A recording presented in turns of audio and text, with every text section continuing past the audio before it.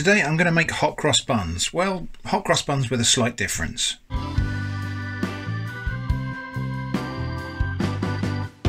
So it's Easter and I want to make hot cross buns, but also I want to bring in some elements of Cornish saffron buns as well. So what I'm going to make today is kind of like a collision of those two ideas. We're going to start off with 450 grams of plain flour. This is not bread flour, this is just regular flour. You can use strong flour, but it's just not necessary for this recipe. I've got a 7-gram sachet of instant bread yeast. This is fast action yeast, so it doesn't need to be activated or anything, we just add it straight to the dry ingredients. I want 50 grams of soft brown sugar. Because although this is a bread, it's a very sweet loaf. I want 150 grams of raisins and candied peel. I just happen to have this mixed fruit here, which is a mixture of raisins and sultanas and candied orange peel. If you don't like candied peel, you can leave it out. So 150 grams of this. And then we're going to have clotted cream. In case you don't know what clotted cream is, it's kind of halfway between butter and cream, but it's also cultured, so it's halfway between butter and creme fraiche. And I'm just going to have a nice, probably 2 tablespoons full of clotted cream into the mix. Now I'm just going to take a knife and combine those ingredients, and especially the cream, I need to kind of cut that up into the dough. So if you can see what I'm doing there, I'm going to find that other big chunk of clotted cream and just cut through it gently with the knife. Doesn't matter too much because we will be needing this once it comes together as a dough. So I'm also going to add some butter. I've got some nice Cornish butter here. I'm going to melt 50 grams of that and add that into the dough. Okay, so 50 grams of butter melted, and we'll just work that in as well, just to distribute it before we mix the wet ingredients or the wetter ingredients in. And then just 1 egg, and again we'll just break that up and mix it in. Now I've got 250 ml of milk flavoured with saffron. We'll just do a quick flashback and show how that came about. Before we do anything else, I just need to infuse the saffron into the milk. So I've got 250 ml of whole milk here, and then we're going to put saffron in. So I've got a very generous pinch of saffron there, about half a teaspoonful of strands. I'm just going to kind of crush those as I sprinkle them into the milk. And now I'm just going to warm this milk to help that saffron infuse. So just going to warm that ever so gently.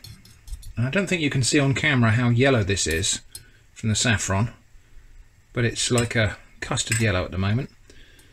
I don't need to boil this milk because we just don't need to do that. So just going to heat it until it starts to steam, and then we'll set it aside and let it cool down to blood heat, which is basically body temperature. So to test that, once it's cooled down, use a thermometer or stick your finger in there, and when it's cooled down to blood heat, you basically won't feel any temperature change when you put your finger in the liquid. But you can see there's still colour coming out of that saffron, and flavour obviously. The little strands of saffron are still surrounded by streaks of darker yellow in the milk. I can hear it starting to bubble on the bottom of the milk, and so I'm actually just going to turn that off now, and that's all I need. So it's just gently steaming. I'm going to set that aside until it cools right down. So the milk with the saffron, just going to make sure I don't waste a single bit of this, goes into the middle of the dough. Look at that colour. And then with the knife, we'll just bring that together into a dough.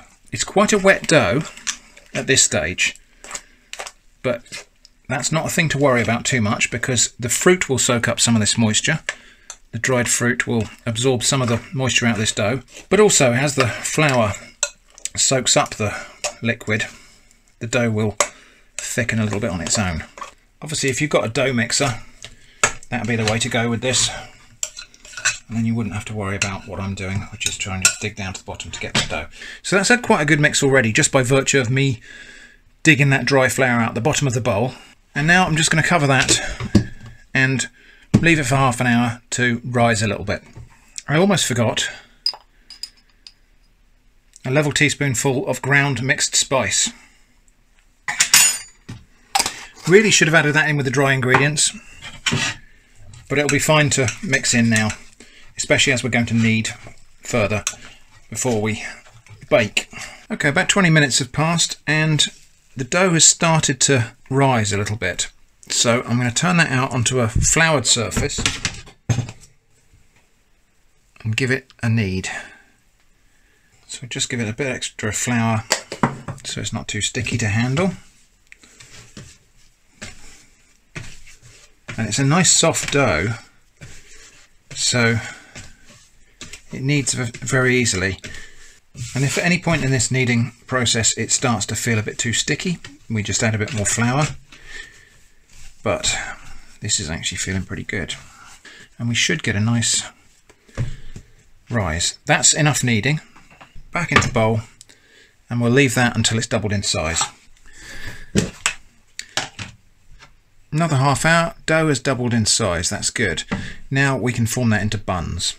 So I've just got a baking tray, and I'm going to give that a light coating with oil, because a light coating of oil on my hands will help me to knead this dough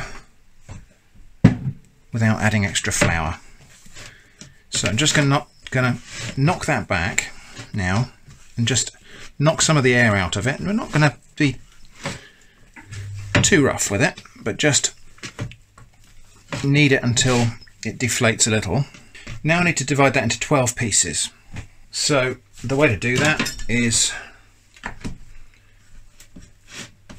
quarters, and then we'll divide each quarter into 3. And this will make fairly smallish buns, but hot cross buns probably shouldn't be massive. And then to form the buns, all I'm going to do is take a lump of dough like that, just make a cage over it with my hands, and we roll it round into a little bun. And I'm just arranging these on the tray with a little bit of gap in between them. I'm just going to cover those up with a piece of cling film that I've very lightly oiled. I'm not really a great fan of using plastic like this, but I haven't found a better way for hot cross buns. So we need to leave these for half an hour, or again until they've doubled in size. Meanwhile, we're going to prepare the pastry for the crosses and the glaze. I've got an unwaxed lemon here, and I'm going to take the zest off of that. This is a lemon zester. If you don't have one of these, you can use a grater. And this zest is going to go into the pastry that goes to make the crosses on top, and the juice is going to go in the glaze. So I'm just going to chop that up really finely, and this lemon zest is going to go into a small bowl. Right, so the juice of the lemon goes in there. Tiny little bit more saffron, and then I'm going to go for about 5 teaspoons full of white sugar. The actual amount is not all that critical, but I'm just going to keep on stirring that until that sugar's dissolved. I'm not going to heat this.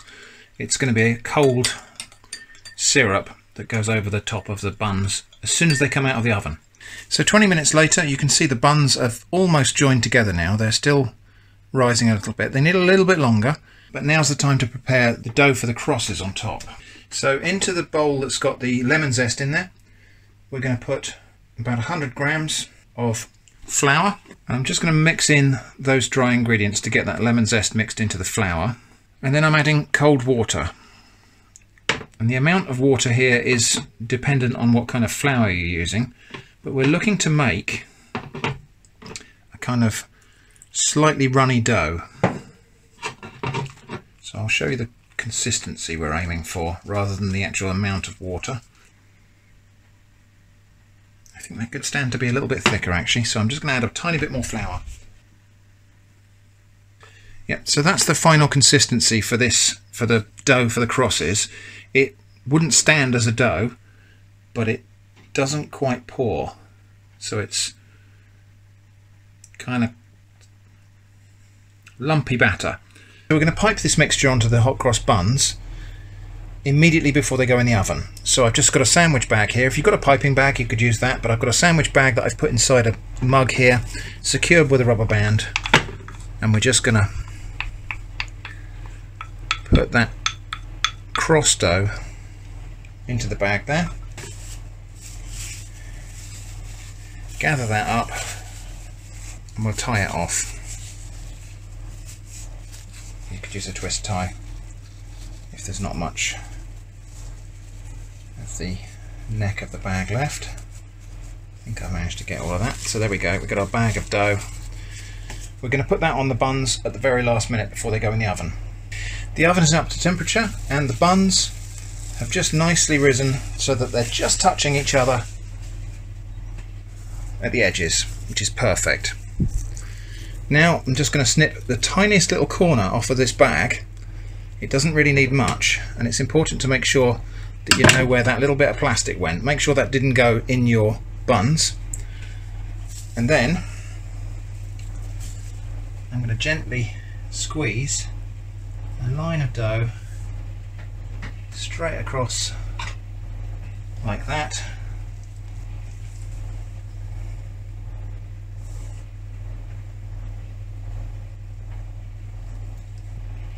And another line of dough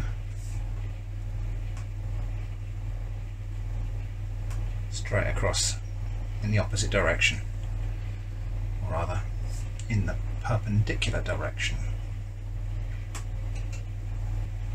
There. And that's going to go straight into the oven now for 20 minutes.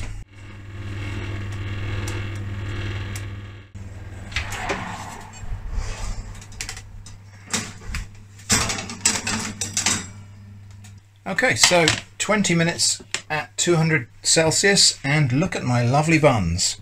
And while they're still hot, brush on the lemon glaze. Brush it all over them. It's important to do this while they're still hot because it will soak in, and also the heat will evaporate some of the water and it will make it into a proper sticky sugary glaze. So we'll give them a coat of that. It will probably soak in and go dull, and I'll give them another coat in a minute as they cool down. The crosses on these have gone a little bit more blobby than I probably would have preferred. So a slightly stiffer dough, more flour, slightly less water, would have given us more finely defined crosses than this. But I think job's still a good one. So I have to wait overnight to taste these because it's actually Saturday today and I'm making these for Sunday morning, for Easter Sunday morning. Video editing, you don't have to wait, so here comes that bit now. Okay, time to taste one of these. So just got it sliced and lightly toasted, and they look great. So they're really nice and light and even textured inside, and I've got the rest of this clotted cream here, so I'm going to use that instead of butter. I've got some nice berries and cherries jam here. So, hot cross saffron buns with clotted cream and berry and cherry jam. Let's give that a taste. It looks really good. I think these are slightly richer than a standard hot cross bun on account of the clotted cream that we put into the dough. But yeah, they're really good. So warm hot cross bun, cool clotted cream and zingy jam. Fantastic.